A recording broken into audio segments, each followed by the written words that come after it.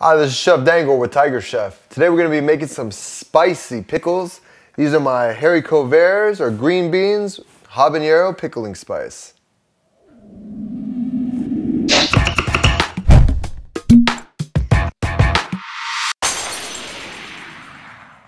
You need habanero chilies, whole garlic cloves. This is fresh dill, haricot verts or green beans also known as, and white distilled vinegar and a little bit of sea salt. Oh, I almost forgot some honey. Alright, so first thing is you want to clean out your haricot verts.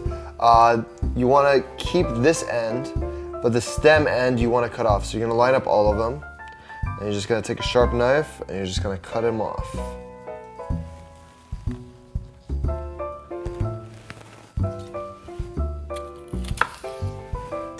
First stage is you're going to want to put your garlic cloves in, haricot verts, and the dill, and you want to kind of evenly put them in.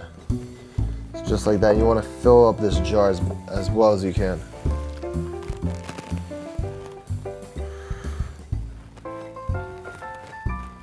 Okay. Next you want to seed your habanero. So this is very spicy. If you feel by accident you might put your hands in your eyes or your mouth, you should wear gloves. But you're going to break open with a knife or with your hand the habanero, and you're going to want to take out all the seeds. This is where all the spice is. I mean, not all the spice, but it's about like 100 times hotter than the skin itself is the seeds. So we want to get the flavor of the habanero. We don't want to make it too spicy. If you want to make it spicier than what this recipe calls for, which this is going to be pretty spicy as is, I would just suggest putting more of the flesh in there rather than just the seeds. The seeds have no flavor, it's just heat. So I'm putting 2 habaneros in here. I'm going to put one on each side. As is, you just stuff it in there. And you want it to be more towards the top. You know, all the vinegar is going to pour over the top. And yeah, it's going to stay in like that. Lastly, you're going to put 2 ounces of honey in here.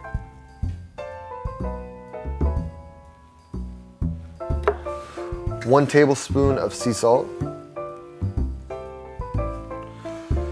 And then you're going to fill to the top with vinegar.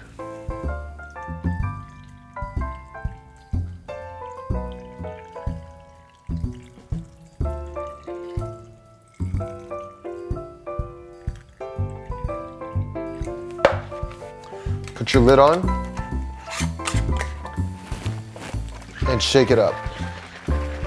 You want to dissolve that honey and that salt in here, and you also want to shake around all your haricot verts. And that's your haricot verts and a habanero pickling spice. Remember, the first time I had these was actually in Canada, and they were only serving these if you ordered a Bloody Mary drink. I ended up ordering like 4 Bloody Marys just so I could have the haricot verts. They're very delicious. The spiciness, something about it, it's addicting. But feel free to garnish this on any of your, food products or even your cocktails. It's a great mixer. Now you want to leave this in the jar at room temperature overnight, and then you can store it away in the refrigerator or leave it at room temperature.